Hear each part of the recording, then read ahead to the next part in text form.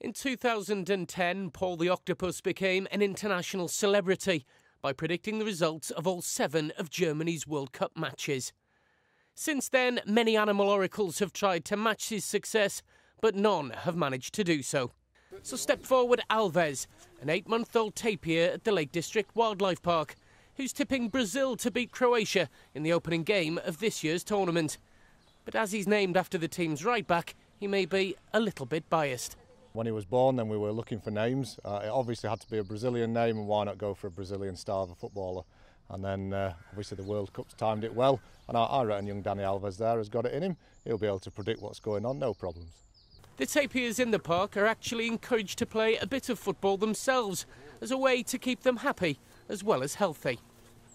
We come up with enrichment ideas, which is basically games, playfulness, things to make the animals use their minds. And the football thing, well, it just worked, you know, and they love rolling the ball around for treats. Today it was bananas, sometimes it'll be stuffed with hay and leaves, and they'll just have to roll it around and get their food that way.